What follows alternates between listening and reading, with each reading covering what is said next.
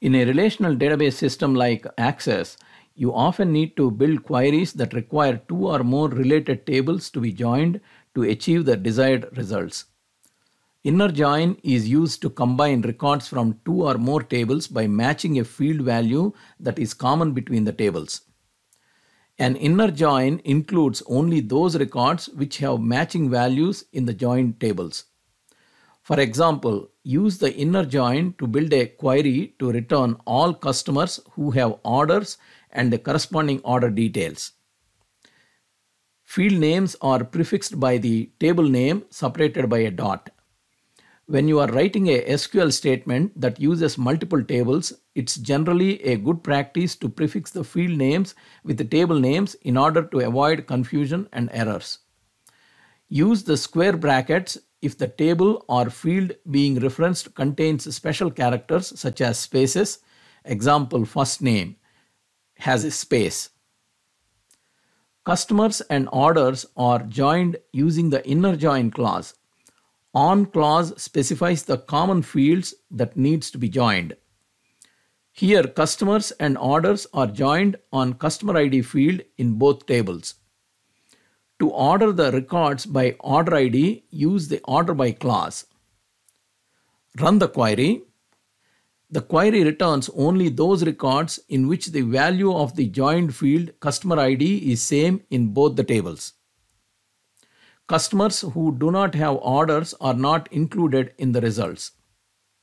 In row where order ID equal to 2, the customer ID is null, so that record is not included in the results.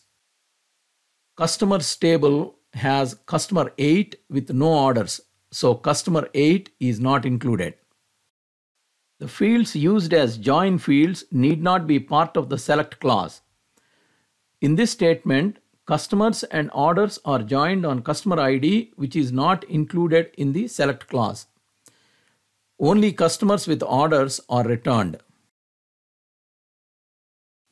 The fields you join on must have similar data types, but field names can be different.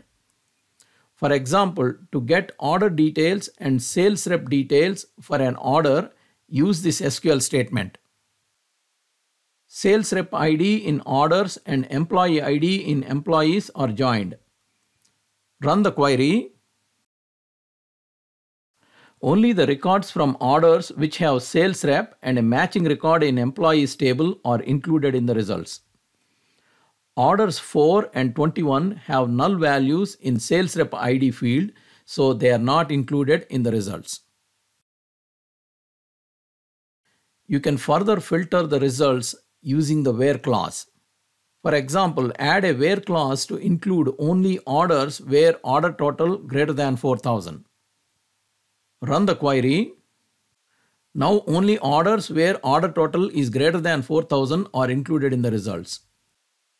You can join more than two tables by nesting the inner join clauses.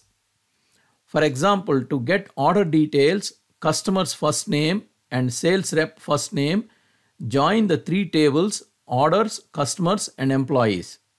First join customers and orders on customer ID field.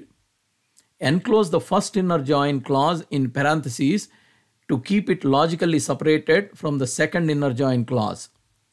Then add the second inner join for employees on orders.salesrepid and employees.employee ID. Add all the fields you want to include in the results from orders, customers, and employees in the select clause. Use an alias for customer's first name and sales rep first name. Run the query. Now only orders which have valid customer ID and sales rep with a matching employee ID and customers who have orders are included. Order 2 does not have customer ID and order 4 does not have sales rep ID, so they are not included. Self-join is a join created when you join a table to itself. You can join a table to itself by using an alias for the second table name in the from clause. The employee table has field supervisor ID, which is the employee ID from the same table. To find the supervisor's name, we can use a self join. Create the alias supervisor for employee table and use it as the second table for the inner join. Join the tables on fields supervisor ID from employees and employee ID from table supervisor, which is alias for employees table. Run the query. The query returns employees and their supervisor names. An outer join operation selects all the records from one table and only the records from a second table with matching values in the joined fields. There are two types of outer joins that Access supports: left outer join and right outer join. Imagine two tables side by side. Table 1 is the left table and table 2 is the right table. A left outer join includes all the records from the left table even if there are no matching values for records in the right table in join field. Only records from the right table which have matching values in the left table in the join field are included.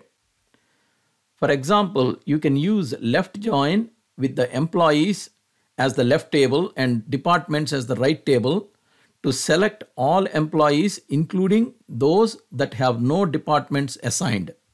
Use a left join operation to create a left outer join. The table to the left, employees, is the left table and departments is the right table. Department ID is the join field. Left outer join selects all the records in the employees table and only those records in the departments table where values for the department ID field exist in the employees table.